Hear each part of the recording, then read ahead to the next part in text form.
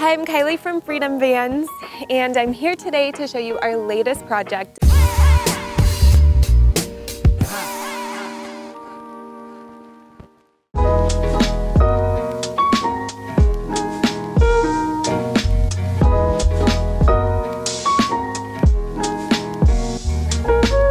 This is a four-wheel drive 170 Mercedes Sprinter van, the Freightliner version. We built this van for clients that live out in the San Juan Islands. So this is their mainland adventure home on wheels.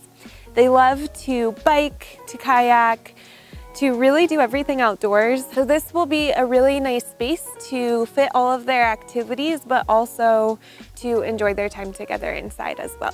In this van, we added 3 windows, 2 AMA slider windows, one in the sliding door, one by the dinette, and then in the back we added a 10 by 33 slider window in the bed area.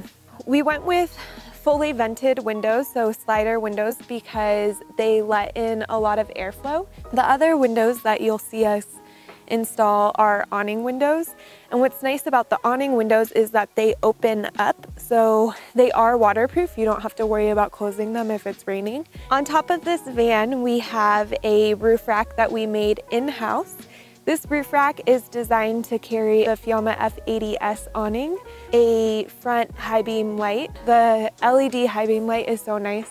When you're driving at night, it gives you 10 times the amount of visibility that you would normally have. And then we also have some reverse lights in the back, and those LEDs really help at night when you're reversing, just to be able to see the entire exterior of the van. A couple of other exterior components that we have on this van. We do have an electric sliding step that comes down when you're opening the sliding door. This is really nice for the four-wheel drive vans because it gives you a lot of clearance under the van when the doors close. We also upgraded the wheels and tires. We went with the Relation race wheels and the BFG Goodrich tires. They're the KO2, so they're really off-road ready. Let's go ahead and head over to the front bumper. Paired with our wheels and tires, we do have front and rear Falcon adjustable shocks. And then we've also upgraded their rear leaf spring to a 5,400 pound plus rated leaf spring, which will be really great for these Sprinter vans. The extra weight in the back just helps for such a smooth ride, but upgrading those leaf springs really helps with the weight. In the front of the van here, we have the California tuned off-road bumper and then the Smitty built winch. Adding a winch to the front of the vehicle is really great for vehicle recovery. Having a winch on our personal van, Tom likes to get us into these situations that are probably a little over our head. So beware when your partner wants a winch, but overall we have a lot of fun with it. On the back of the van, we have the Illuminous rear door ladder. The 2 main ladders that we'll put are the side mount ladder or the rear door ladder. We really like that the rear door ladder gives you a little bit more clearance on this side. It works out really well because they don't have rear door windows, although the majority of the ladder is off to the side, so it won't cover your windows too much anyway. We like the side mount ladders when someone is maybe putting on a paddleboard mount as well, so you can hold a paddleboard on the side of your van. And then also when you're tying boats down on top of your van, it's super nice to be able to access it from the side. Let's go ahead and check out the garage space. Love the garage spaces on these vans. I think that they're just so useful to have to put all your dirty gear.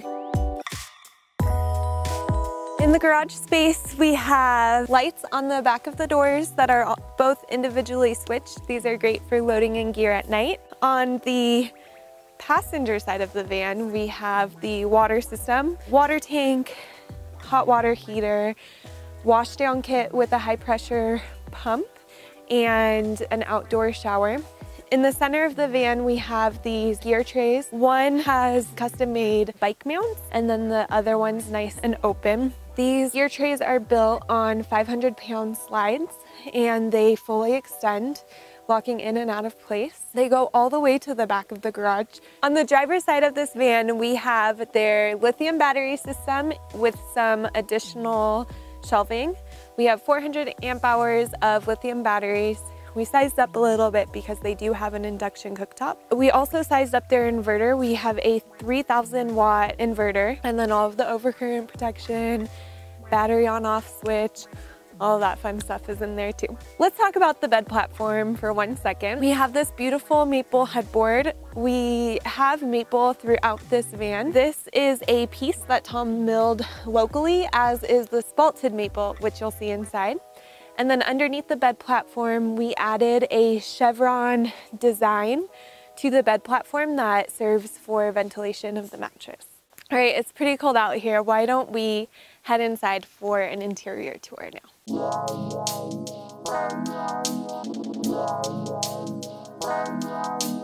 Welcome inside the van. Insulation makes a huge difference, everyone.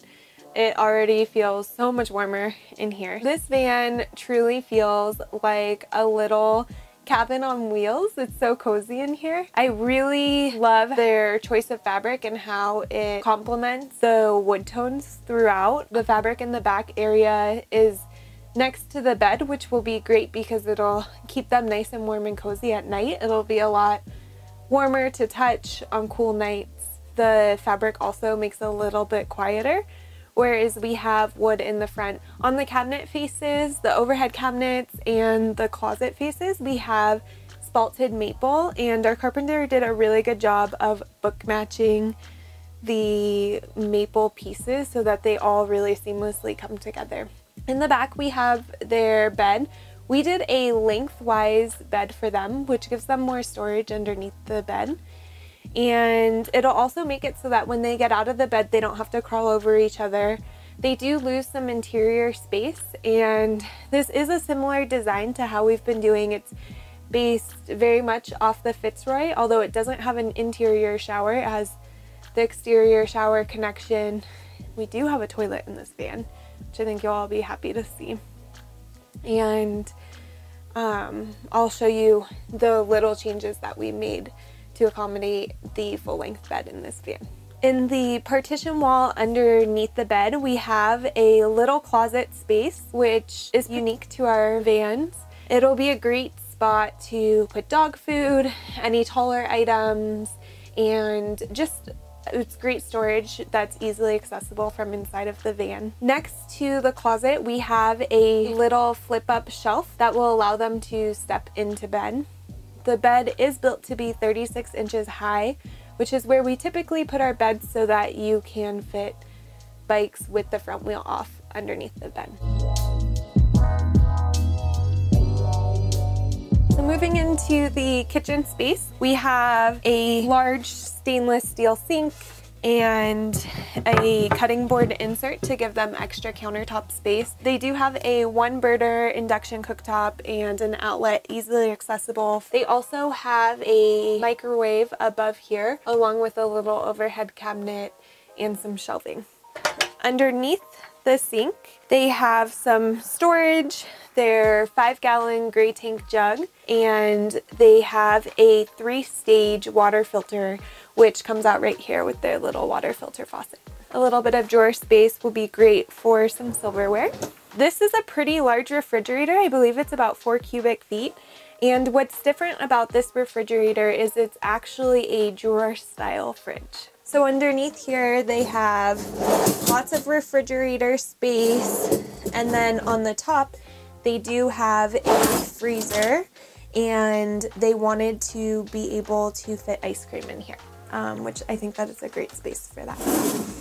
On the driver's side of the van, starting from the back, they do have a closet space. This closet is really awesome. They have tons of shelves in here, and then they do have a really good sized mirror, which you don't find very often in vans. Tons of drawer space here in their closet space. They have 3 big drawers, and then underneath they have a Nature's Head composting toilet. So this toilet will be super easy for them to access just getting out of bed in the middle of the night. The composting toilets are really cool because they have 2 compartments. They separate liquids and solids, and that is what cuts down on a lot of the smell. The composting toilet doesn't permeate a smell at all. It's good for 60 to 80 uses. People typically just take it out and you dump it into a trash bag every 3 to 4 weeks. In the control panel, we have a battery monitor, the air filter, underbody fan monitor, diesel cabin heater monitor, all the monitors, and then the inverter switch, and we have a light switch here as well. Underneath the overhead cabinet, we have some under cabinet lighting. We have our LTE booster, and then we have a sound bar. We love to just upgrade the sound in these vans with sound bars. It's a simpler solution than doing a full sound system. The sound bar is separate from your front radio system, but Bluetooth to your phone and the way that it's pointed will fill the van but also point out the sliding door. We have this nice little dining nook. It does go from a dinette to a little lounge space. There is storage underneath the dinette. We also have our air filter and our cabin heater stored there too. This will just be a really nice little space for them to enjoy meals, tea, coffee together, and enjoy a great view. Thank you so much for going on this tour with us today, checking out our latest work. I love how this van turned out. It's so cozy and I'm so excited to hear about their adventures. This is, like I said, just such a sweet couple. This van is named Timba. Timba was the golden retriever of these clients. Timba, they found out, had cancer while we were building the van and passed away a few weeks, maybe a month ago. And this will just be such a good legacy van, a great way to appreciate the legacy and all of the memories that they enjoyed with their pup, who was so a part of their family they loved so much. On a happy note, its first trip is going to be a trip to Utah to pick up a new golden retriever puppy that will be sharing lots of amazing memories with them in this van.